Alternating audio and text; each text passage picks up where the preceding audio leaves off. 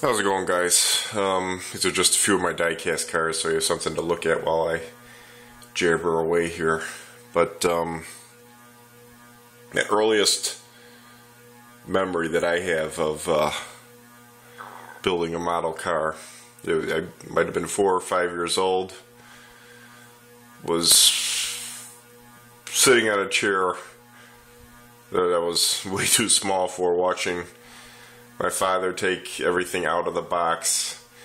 I remember taking the body and taking the wheels that were, well, the tires, because there were no wheels in there, and putting the tires underneath the body and try to make it look like a finished car. Was remember it being a 57 Chevy, and I don't know why, I think the plastic was yellow, or it had a yellowish tint to it. That's what I believe I remember with it. But I also remember being in awe of my father building everything before my eyes, and then really wanting that car to be done so I could take it and play with it or have fun with it. I remember the first one that I did myself. Might have been a couple years later. Was a Snap-Tite. Again, another, might have been a 55 Chevy. I think it was light blue. And what I was so proud about was that with that one was that it was a Snap-Tite kit, but I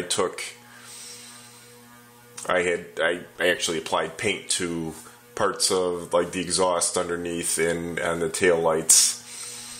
That's what made me think, well, that's what made that model the best one of my building, or of my memory. I mean, that's one thing that sticks in my head. And now, of course, it's many years later, and although I'm not building masterpieces, I know I've greatly improved from when I was younger, but improve every day. And what's kind of cool is that I'm not the only one getting back into this. My father's getting interested in this as well. Started with, I asked my parents for that for my birthday, and my father found that, and he bought. I got this a few weeks ago, but I think my father read it through a couple times, and he's greatly interested in. And he has also, he has also found this videotape,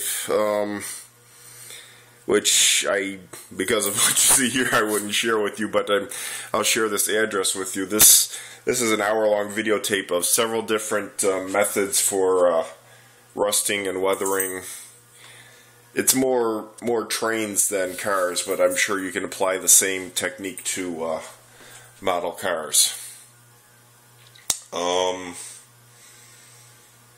Yeah, and that's what I want to share. What I was working on my Magnum earlier tonight, and I got black detailer, and I was actually applied that to some of the interior, and that I was happier with. And that's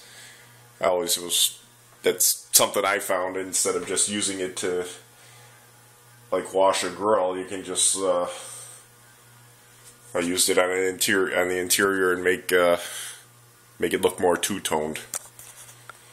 But yeah, it's about it. And all right, just wanted to share that with you guys. Have a good day. Keep modeling.